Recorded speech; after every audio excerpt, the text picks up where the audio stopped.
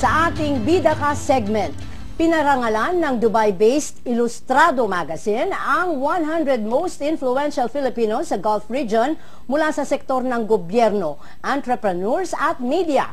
Pasok sa listahan ang dalawang kabalitaan natin sa ABS-CBN The Filipino Channel na sinabalitang Global Senior Correspondent Maxi Santiago ng Kuwait at Raquel Salinel mula sa Dubai.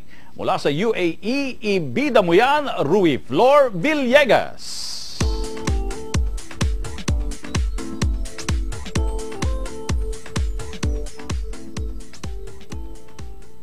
Kinilala ng Ilustrado Magazine ang 100 most influential Filipinos in the Gulf bilang paggunita sa kanilang 100th cover issue. Ito'y pagbibigay-pugay sa mga Pilipinong may hindi matatawarang kontribusyon sa kani-kanilang larangan sa gitnang silangan. One of the things or one of the reasons why we have put a list like this or why we honor the people the way we do is to show regular or ordinary Filipinos na maaaring sila na to sa susunod. Para kasi sa amin, hindi lang kailangan natin pag-usapan ni artista. Merong role ang mga artista sa buhay natin, no, para paligayahin tayo, pero hindi lahat ng magagandang ehemplo puro artista lang o puro yung pinakamataas lang lagi.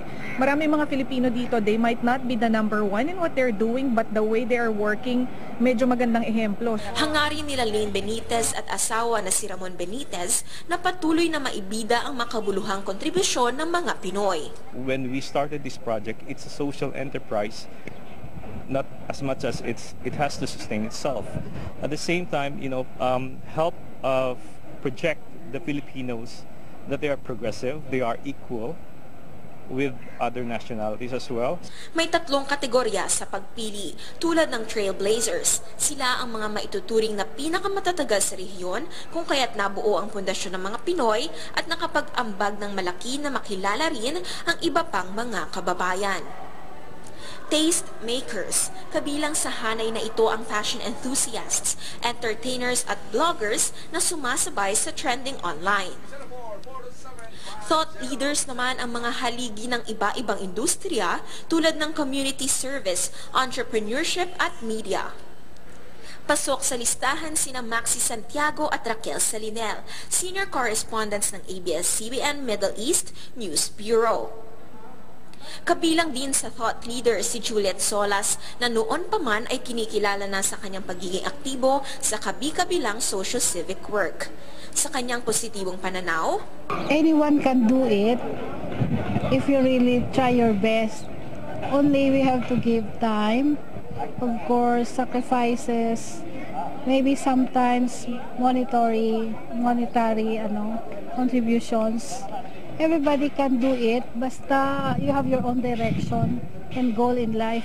Para naman kay Chef Anog, isa sa outstanding lensmen, passion ang sikreto para mailabas ang husay sa sining. Just be good and be passionate in whatever you do. And chase your dreams in the right and proper way, and you can never go wrong to the right path towards your goals in life. Maituturing na cream of the crop ang listahan na inaasahang pagyayamanin ng mas maraming Pinoy sa rehiyon. We're doing this for a bigger cause. It's not just to celebrate 100, but to inspire 700,000 other Filipino workers who are based here in the UAE alone. As we celebrate Ilustrado's 10th year, as we celebrate Ilustrado's 100th edition, I'd like to commend them and urge them to continue celebrating the excellence of the Filipino wherever they are, here in Dubai, in the Northern Emirates, in the United Arab Emirates, in the GCC, and in the entire world. Congratulations, Ilustrado. Mabuhay kayo. Rouie Villegas, ABS-CBN News, Dubai, UAE.